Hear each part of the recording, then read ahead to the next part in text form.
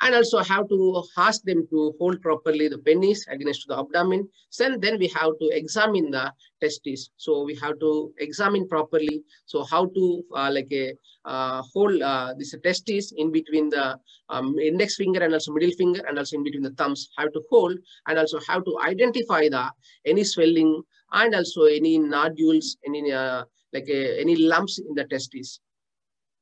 So if any abnormality is identified during the process of the inspections, the patient concerned about the particular testis perform the examination of the normal testicle first. So for example, the patient complain the right side. So first we have to check for the left, then we can start in the right side. So ask the patient to report any pain or discomfort during examinations. So during the examination, any pain, any tenderness, any other abnormality. So how to explain the patient to the physicians. And also use both the thumbs and also index finger gently palpate the whole testicles. So this one is going to be identify the size of the testicles or any abnormality in the testicles. So gently rubbing the motion between the thumb and index finger. So how to find any lumps. Or sometimes unable to locate the testicles in the scrotal regions.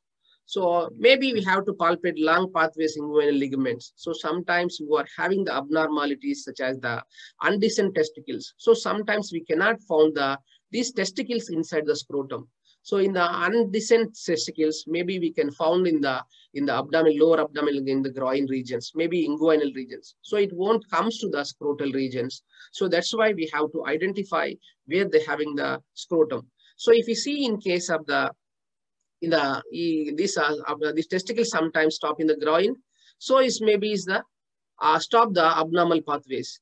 So that's the reasons we have to identify the testes are there in the scrotum or in the groin region or in the abdominal region. So because depends upon the involvement or depends upon the congenital abnormalities, so may chance to get the undescent testicles we can seen in the congenital abnormalities.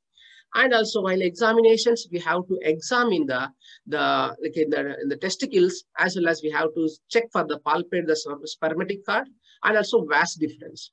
Why these things are, so these are going to be reveal how is the spermatic cord and also vas difference. Any abnormality or maybe the straight like a tubular structure. So sometimes you are having the varicocele or in case of any damage of the vas difference and also spermatic cords. So this area is going to be enlarged or also not tubular structure, or maybe is going to be like a mesh appearance, maybe enlargement we can see, or maybe swelling of these testicles maybe become swollen. So in these conditions, we can suspect any varicocele. So varicocele means that is enlargement of this vas difference or maybe abnormality of the vas difference. So if you see the image here, then normally the vas difference and also is going to be like a cord-like appearance, spermatic cord and also vas difference. But in case of varicocele, so this vas difference is going to be enlarged. So is because of this is also nothing but is one type of the enlargement of the vein. So how in our legs, how the varicose veins also we can see in the legs. So the enlargement of the veins in the legs. So here also same in the scrotal region, the veins becomes enlarged. So that condition is called as the varicocele. So if anybody get this varicocele, so they may chance to get the swelling inside the scrotal regions, and also they are going to get the symptoms such as the low sperm productions and also is a decrease the qualities. The sperm count also is going to be decreased, and also the motility and also the sperm function also going to be decreased. And also decrease in the size of the testicles. So size is going to be decreased, and a decrease in the testosterone productions. So who are having these varicoceles, the testosterone productions are going to be decreased. So they may chance to get the testicular pains and also swelling. So may chance to get. So because of these complications, they may face the other complications such as like a decreasing the sexual functions or maybe impotency, or maybe the sperm count is going to be decreased. So they may not produce the proper in the mobile sperms. So these leads to may chance to get the impotency. So they may chance to get the impotency also. So these are the causative factors for the varicoceles, and also we have to check during the examination of the scrotum and also testicles. And also another examination procedures in the testis. So we have to, after checking the any lump or any further swellings, so after the sperm and also spermatic cord and so vas deferens, so we have to do the trans-elimination examinations. So these trans-elimination examinations, so nothing but we are going to like a test the identify the abnormality in the, especially in the scrotal or in the testis regions. So this is going to be the bright light is going to be used to assess the any abnormality in the testis and the scrotum, so below the skin levels. So if we put this, the bright light is going to give the clear information, any other abnormality, any swelling or any like a discolorations, or we are going to clearly observe the patients in the testis regions. So this one is going to, we can ask them to, you can ask them to hold like a stretch the testis. So if we put the light, we can clearly examine the any abnormalities in the testis, such as any swelling or in case of any skin color changes. So we are going to find the abnormality with a special test. And also another neurological examinations we have to found in the examining the scrotum also. So these things, so who are having the normal functions are of the nervous system, especially spinal cord injury patients. So we have to do the like a cremasteric reflex. These cremasteric reflex, the patient has to lie down on the examination table. So the patient is relaxed. So that and also the physician has to take the reflex hammer or maybe is the sharp object.